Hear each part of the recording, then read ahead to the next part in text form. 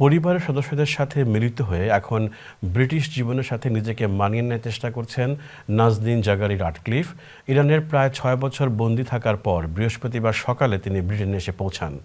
আরেকজন British Iranian আনুশি আশুরিও 5 বছর বন্দী জীবন কাটিয়ে একই ফ্লাইটে ফিরে এসেছেন। আরও জানবেন রিপোর্টে। বুধবার দিবাগত গভীর রাতে বিমানবন্দরে অবতরণ করে উড়োজাহাজ। মাকে দেখার অধীর অপেক্ষায় বিমানবন্দরে 7 বছর বয়স্ক গ্যাব্রিয়েলা। অন্য অনেকের সাথে উপস্থিত ছিলেন ফরেন সেক্রেটারিও। সবাই উড়োজাহাজের অবতরণের পরে যাত্রীদের বেরিয়ে আসার প্রথম দৃশ্য দেখার চেষ্টা করছিলেন। অবশেষে নাজনীন যখন বেরিয়ে আসছিলেন, গ্যাব্রিয়েলা তার বাবাকে জিজ্ঞেস করছিল, আমি কি মাকেই দেখছি?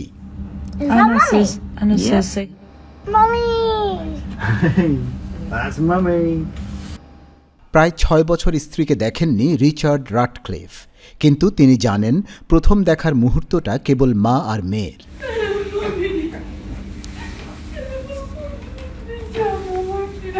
এরপর পুরো পরিবারের মিলনের মুহূর্ত আর একে অপরকে জড়িয়ে ধরা। Her last birthday party, Mummy rang up and she was showing all her friends that really, I do have a mummy. This is my mummy, and I think bringing Mummy home and showing Mummy off will really validate Gabriella's insecurities there, knowing that she was right. She does have 2 parents that love her. আনুশি আশুরির পরিবারের সদস্যরাও যার পর নাই খুশি। British সরকারের সাথে ইরানের একই চুক্তির আওতায় মুক্তি পেলেন এই অবসরপ্রাপ্ত engineer. It's a very elating feeling to think, oh, this is finished. We don't have to wake up and fight anymore.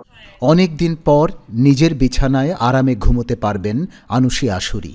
Sleeping somewhere with no bed bugs in peace and quiet without 15 other people in the room. It's, must be, I mean, I can't even begin to understand how it must feel. তবে ইরানে এখনও আটকে আছেন মুরাদ তাহবাজ।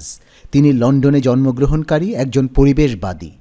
ঝুঁকিতে থাকা প্রাণীদের ছবি ক্যামেরাবন্দি করতে গিয়ে তিনি গুপ্তচর বৃত্তির অভিযোগে অভিযুক্ত হন।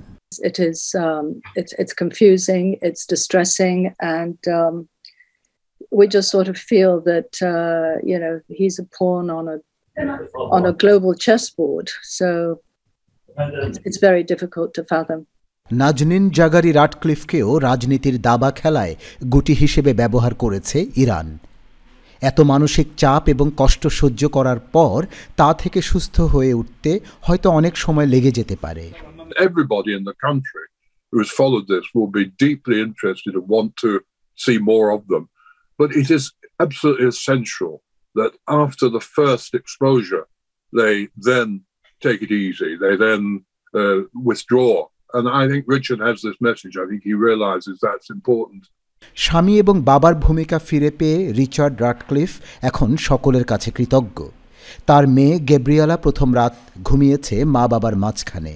নাজনীনের পক্ষে যারাই ক্যাম্পেইন করেছেন সবাইকে ধন্যবাদ জানিয়ে রিচার্ড রাটক্লিফ বলেছেন, আপনাদের সবার চেষ্টায় আমাদের জীবনে পূর্ণতা ফিরে এসেছে।